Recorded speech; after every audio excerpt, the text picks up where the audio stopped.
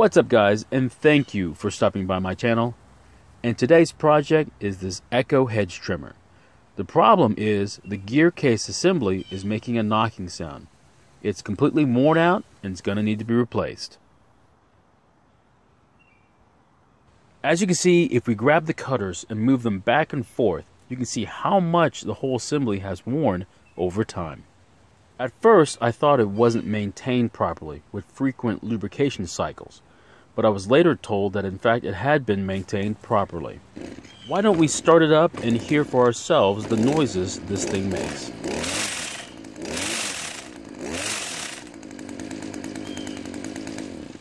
It's hard to hear in this recording that there is a knocking noise, but in person it's quite loud. Let's remove all the bolts on the transmission case and see if we can see the damage inside. The connecting rod is stuck to the case cover, so let's put it back in place where it belongs. And this is when we can see how extreme the wear is.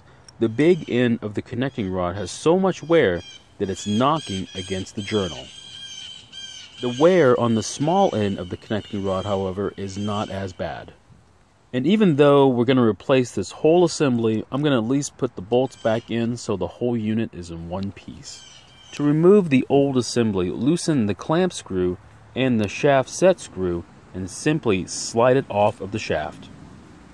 And here is the new OEM replacement assembly ordered off of eBay for about $180.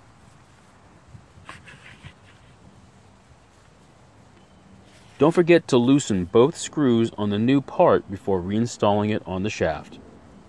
Slide the new assembly back onto the shaft, tighten the set screw, and then tighten the clamp screw.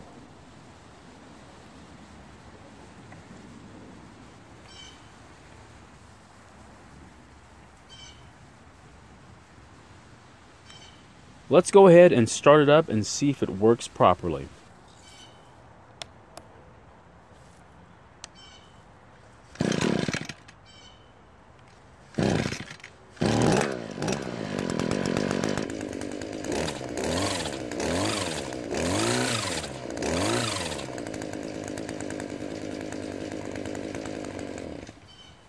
Well, it seems to be working just fine and not making any weird noises. It's now ready to go back to work.